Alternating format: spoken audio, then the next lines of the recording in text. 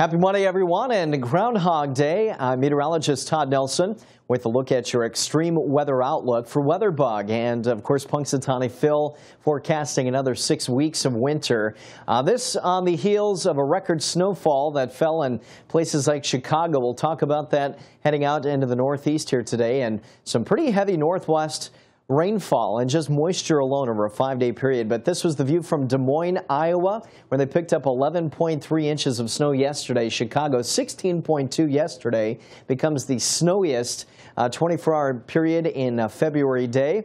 And now starting to see that heavy snow transition east. But just through this morning, here's some of the heaviest tallies that we can find total in Chicago from yesterday and this morning, and the day prior, 19.3, and that storm total of 19.3 as of 6 a.m. becomes the 5th largest storm in Chicago's history, and some of the snowdrifts were feet high due to a lot of that wind blowing around. Here's the view from New York City, warming up a little bit here, so kind of a snowy, icy, slushy mix. The farther north you go, though, Boston seeing all snow, and they're set to pick up maybe an additional 7 to 11 inches just today.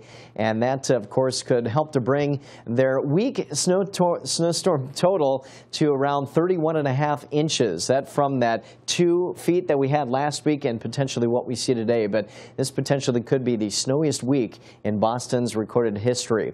And the snow eventually tapering tonight and early tomorrow. But again, lots of snow to be shoveling and plowing here in the Northeast over the next couple of days. Meanwhile, Clipper systems rolling into the Midwest, minimal amounts of snowfall, and all of this will be breaking off of our pretty stout Pacific flow, and this is going to be inundating the Pacific Northwest. Over the next 5 days, some areas here could pick up several inches of precipitation, which is going to be a pretty active week ahead.